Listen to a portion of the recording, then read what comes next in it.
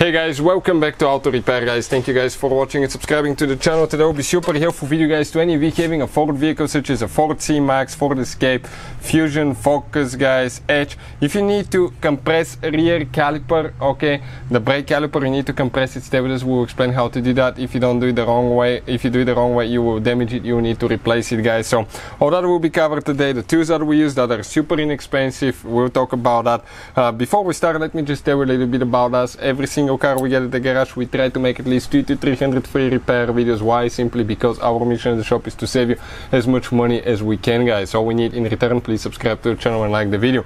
Now if you need to buy any parts, tools for a really good price and quick shipping as well, including the brake caliper compressor tool, check out the link in the description of the video below and we're going to check this thing out. Now let me show you what we have specifically here. That same caliper design, okay, maybe different dimensions, but it's been used on multiple Ford vehicles. This is the one right here, and you have the brake line and the parking brake cable here as well. Most people will try to compress it and push it in, but that's not the right way to do it. So let's explain what we need to do. Now it's recommended to clean your seal really good and the piston as well, because it's going to compress there and you don't want to have dust and dirt stuck in it. Some people will use even brake cleaner, but you need to get the one that's safe actually for the seal. Okay, don't use one that's not safe for a seal, because if you do, what can happen, okay, you can damage it. So if you check it, okay, everything looks good here. So what you need to do, you have different options here. The one that really fits good on ours, okay, this is for the right hand side. You can see RH. This is the one that gets, and you need to find a fitting that fits on yours. For instance, this one, okay, fits great on ours.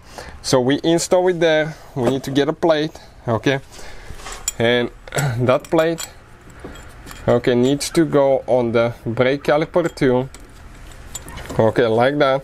And now what you need to do, okay, you need to turn it until, okay, 1 second, no, okay,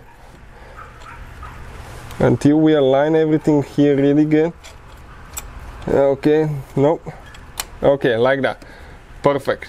Now what do we need to do, okay, we need to screw that to get the plate out of it now.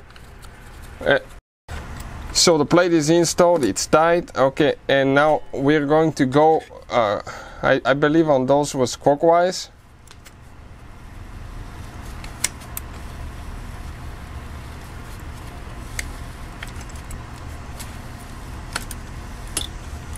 Make sure your emergency brake is not on, okay,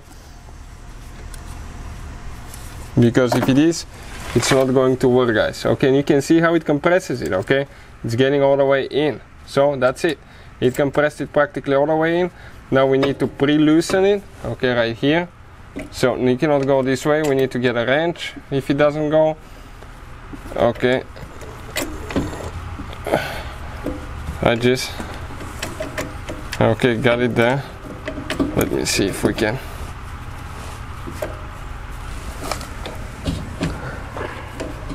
Okay, we'll need to get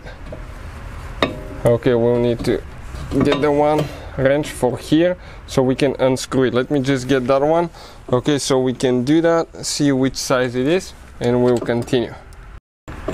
Okay, it actually kept going by hand, perfect. Okay, and the piston is compressed all the way.